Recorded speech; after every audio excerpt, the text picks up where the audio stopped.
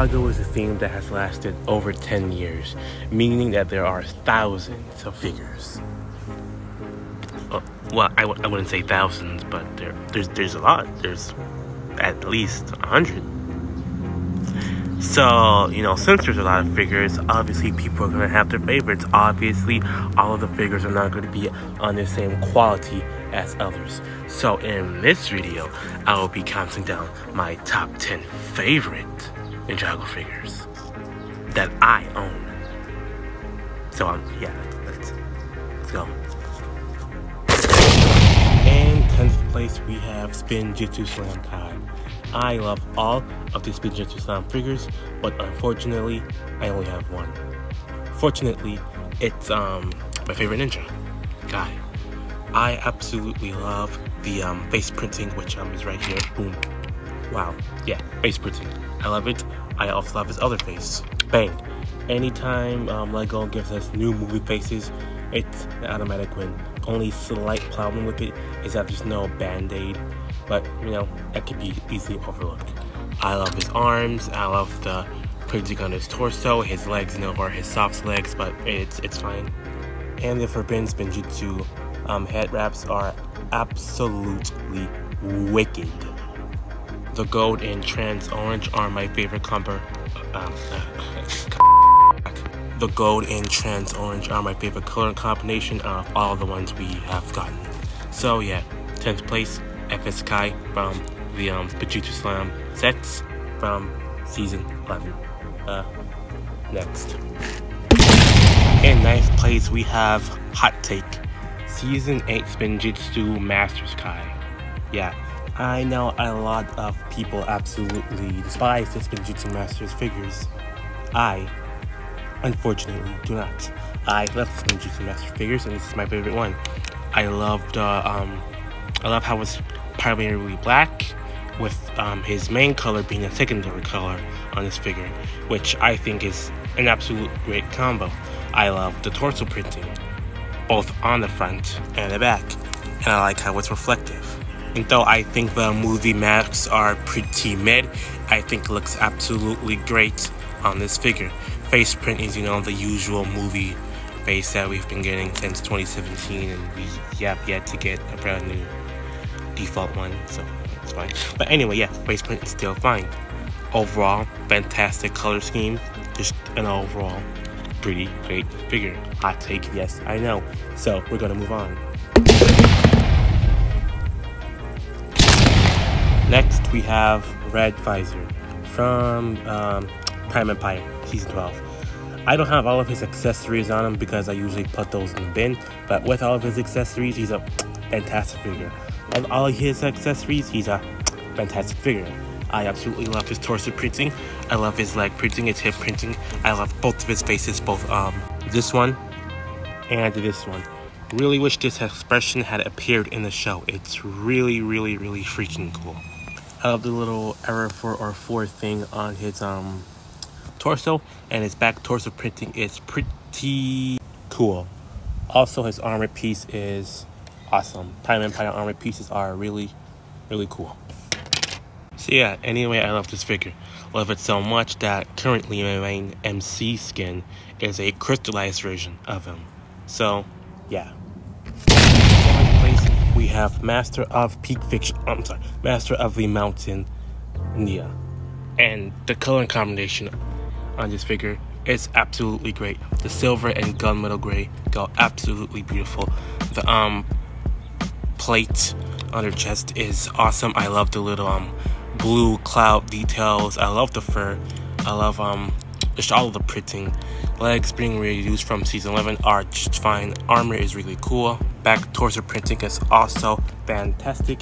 And as I mentioned just before, let me get the armor. Yeah, this brand new armor piece is really cool. Unfortunately, don't have the accessories. Oh yeah, and so is this helmet. Probably the best specialized helmet mold they've been doing recently. Better than the DG helmet and much better than the scuba helmet. Overall, really great figure. Next up is Master of the Mountain Season 13 Lloyd, who does have his accessories because he was on display and not in my bin. So yeah, torso printing, the little diamond details on his torso, absolutely great. His chest plate, cool. Straps all over him, cool. Just all of the detailing on him is so cool. And he's one of the few figures this wave that actually get, new leg printing, which is appreciated. Yeah, it's just the detailing of this figure is just so cool. Back printing is also really cool, though a little bit, kind of plain compared to Nia's. Overall, really great minifigure and the best minifigure in my opinion that I own. Next is the main villain of Master of Peak Fiction. Oh, sorry, it just slips so easily. Master of the Mountain, the Skull Sorcerer. My favorite villain from the show, and one of the reasons being is his absolutely baller design. I love all of his detailing on his torso and skirt, dress piece, whatever this is. The symbol on his chest, so cool. The little green tassels. Has a door, it's not part of the minifigure, but I had him on display, so yeah. His wings are absolutely cool, such a nice feature. And even though his mask and mask hat combo piece thingy is not accurate to the show whatsoever, it is very cool. This is such a cool mold. Actually amazing. Oh yeah, his head print also is not accurate whatsoever. I'm pretty sure. We haven't seen him, in his Skull Sorcerer form without his mask, but probably not accurate.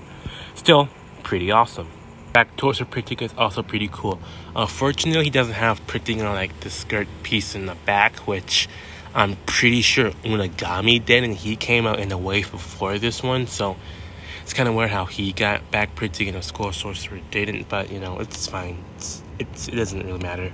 Overall, a great figure of a great character from a great season. Did I mention I like Master of the Mountain? I don't think I made it obvious. Still, he's so cool. Just listen to his theme.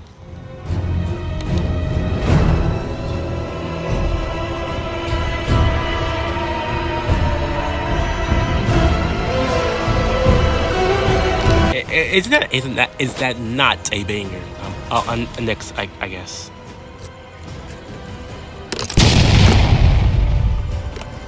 Next, we have Island Nia, the best island suit in my opinion. Why? Once again, because the colors. This color of blue, gunmetal gray, it goes so absolutely wonderful together. Just the design of the torso and legs. Start with the card in the background. Design of the torso legs is just so cool. I love the little wave detail right there. I love all of the straps and padding and stuff. It just looks so cool. It's the best detailed island suit in my opinion. Fantastic back torso printing too. Her symbol being in the middle of a little wave thingy here. It's just cool. Yeah, very, very cool. Look at it. It's so cool. Overall, a really great minifigure that could have so easily been top 3 if instead of looking like this, it looked like this. I don't know why they didn't include Nia's headband when literally every other ninja except for Zayn in a wave had a headband. The headband hair combo piece, but it's fine. She looks fine without it. So yeah, next figure, yet another Nia figure. Wow, who would have saw it coming? Not my fault. Nia figures literally slap. Sorry guys. Sorry. Anyway, yeah, Nia's 10th anniversary golden suit is the only 10th anniversary golden suit that I have, and I'm proud to say that because this is literally the best one. Torso printing is phenomenal. Leg printing is great, and this whole area right here, this from the shoulder pads up is so nice. I just love the way it looks. Nia's whole look right here, the headband, the mask, her facial details, the golden, it just looks so fantastic. The back printing too is also really freaking great. It's similar to her island suit, how there's waves splashing through her symbol, but better. It's so cool. So yeah, golden anniversary Nia from the Legacy wave is phenomenal. Surely there will not be another Nia minifigure on this list, right? Surely. Thought it was gonna be another minifigure. I bet you're wrong. It's Legacy Overlord. I made a video on my original channel just discussing how great this figure is. So, yeah. Oh, freaking wait a minute. Okay, I didn't know it was just right now, but the torso is actually the torso from the newer Legacy Overlord one and not the one from this actual figure. So I won't be talking about that torso. I replaced because I'm pretty sure at the moment I believed that combining these two torsos made the ultimate Overlord minifigure, which I still do believe. I mean, come on, this looks absolutely awesome, but I will not be considering this torso when I'm talking about how good the figure is. Neither the helmet. I just made this figure because I consider it to be the best looking Overlord minifigure I can make. So yeah. Anyway, yeah. So Overlord figure is great. The head is absolutely superb. Magnifique. The upper torso is so absolutely cool, and the ghost tail, awesome. This figure is just the by the book's definition, in my opinion, of awesome. It's so cool. Awesome. It's awesome. It's legendary. So yeah, I really don't got much to say. It's just a super duper duper duper duper cool figure, and my favorite legacy figure ever. So you're probably wondering, what could possibly be number one? Yes, a Nia figure. Nia isn't even my favorite ninja. She's my third favorite ninja. Yet here I am going off about how phenomenal her suits are. Is that really my fault? No, that's Lego's fault for making them so good. This is my favorite Ninjago figure that I own ever in the history of forever. And into the clip, I got the video. This right here is my favorite thing ever in the history of forever. I think about this every day. I think about this all night long. I stay awake, not sleeping, because I'm thinking about this. From head to water toe thing, this figure is phenomenal. The little water things coming out of her back, her arm. This one wasn't originally transparent. I made it transparent because the thing looks better. Her torso printing, her face printing, her hair being translucent. Yeah, it's just so great. They could have just stopped right here and called it a day, but they didn't. They added this back attachment, and it just adds to the figure so much.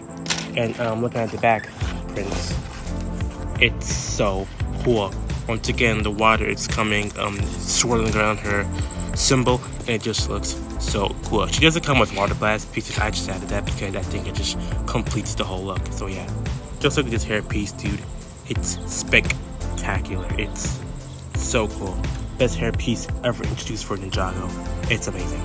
So yeah, that's NRG Nia, which technically isn't NRG Nia, but literally the box calls it NRG Nia. It isn't even NRG Nia in the show. It's just her connecting with the sea. So yeah, this is Seabound episode 15 Nia. That's what I'm gonna that's what I'm gonna call it. Seabound episode 15 Nia. Turn of the Tide Nia. Wait, no, Naiad Nia. But this isn't her Naiad phone. Is it Naiad or Nia? Forget it. So yeah, there we go. My top 10 favorite figures of all time. I honestly think each of these figures have something that makes them amazing and leaps and bounds ahead of literally everyone that's not on this list. So yeah, I think I should mention that this is my opinion. It's not objective facts, but you know, yeah. I mean, technically it is objective facts, but I have to say it is an objective fact so people don't get mad. With that being said, I will see you whenever I feel like making something again. Goodbye.